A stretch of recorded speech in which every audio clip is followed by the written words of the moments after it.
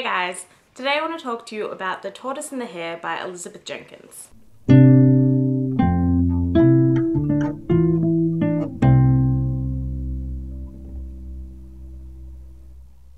The Tortoise and the Hare was originally published in 1954.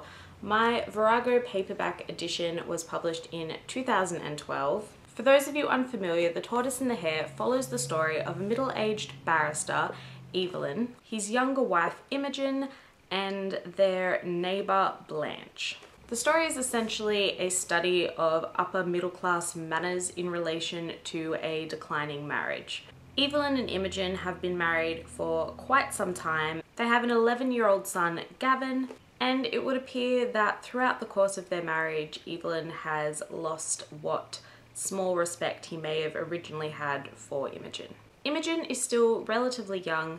She is beautiful, she is well dressed, she is well mannered, but in Evelyn's head, she is silly and frivolous. He doesn't really care for her opinions and they don't like to do the same things. I personally do not find Imogen a silly character. I think she is an artistic type. I think that while politics may not be her main point of interest, she sees the beauty in life and that she's always willing to give things a closer look. Unfortunately for Imogen, their neighbour Blanche Silcox, who is middle-aged, plump, not that attractive, has a lot of the same sensibilities as Evelyn, and the two get along famously. Blanche is extremely practical. She likes what would be considered manly pursuits such as hunting and fishing and driving, and essentially she's willing to do whatever she can to make Evelyn's very busy life a little bit more manageable, which of course is a woman's place in the world. So throughout the book, we see Imogen start to realize what's going on in her marriage. She's starting to realize how unhappy everyone is and what is going on behind her back.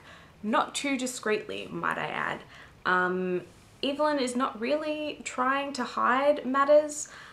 He is not ashamed of it, and he essentially thinks that it is his right to hold a extramarital affair since Imogen is no longer, if she ever did, meeting his need. I thoroughly enjoyed this book.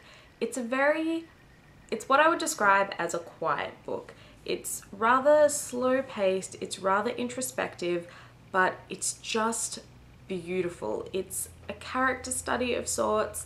It's very much about relationships of all kinds, both those between a man and a woman and between family members, a mother and son and a father and son. If you're looking for a super fast-paced, highly dramatic action type book, then don't even bother.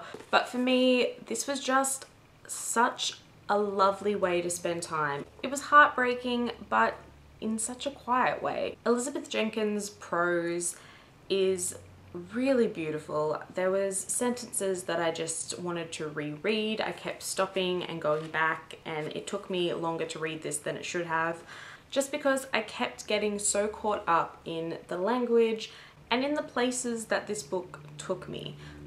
Don't get me wrong, this isn't the most complex thing out there. It's pretty simple. The writing is pretty straightforward, but it really is just, it's elegant. I think that's probably the best way to describe it. It's just so softly and beautifully written, and the story itself is really engaging and just worth reading. Virago has once again opened my eyes to a book that I probably never would have read otherwise, and I'm so glad that I did.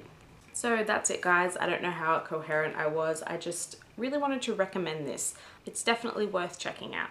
I would love if you guys could recommend any other Virago books to me that I may not be aware of, because they have such a gorgeous, extensive back catalogue that I don't really know where to go next. I have several unread sitting on my shelf, so I'm not in the biggest hurry, but I always like adding new things to my TBR, so feel free to recommend. I hope you guys enjoyed this. Thank you all for watching, and I will see you soon.